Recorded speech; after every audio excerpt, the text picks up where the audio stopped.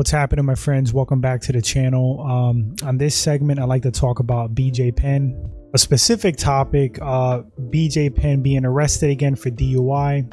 I'm sure many of you have read those headlines by now. This is not going to be a negative video.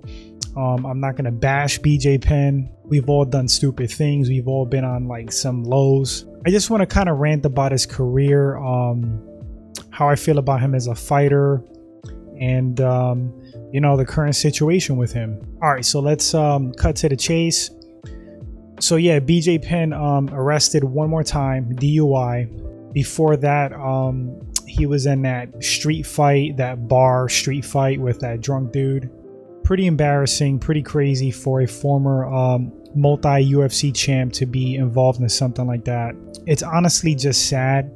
It's beneath BJ, but this is what happens when, and I'm not bashing him, this is what happens when, you know, you have maybe potential CTE issues going on, alcohol, maybe drug abuse, who knows. Now, I'm not saying that Penn is on drugs or using drugs or he's an alcoholic, but you know, he's been arrested a few times, if I'm not mistaken, on DUI. So the facts are there. Something's going on. As far as CTE, who knows? Penn's been known to fight above his weight class.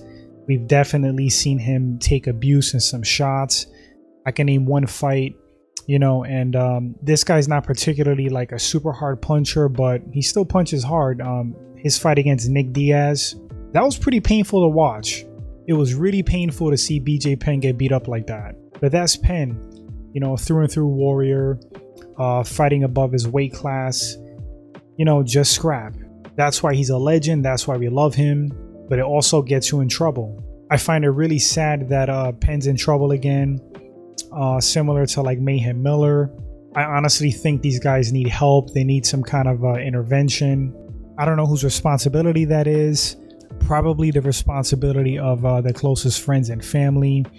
It's not necessarily on Dana White, you know, in Penn's case, but it would be cool if he steps in and tries to help him. Who knows? He probably has. But yeah, you know, when somebody's spiraling, friends and family could put a bunch of effort to get them on the right track, and it could be to no avail, because a grown man's gonna do what a grown man's gonna do, let alone a famous, you know, highly beloved fighter that's a legend.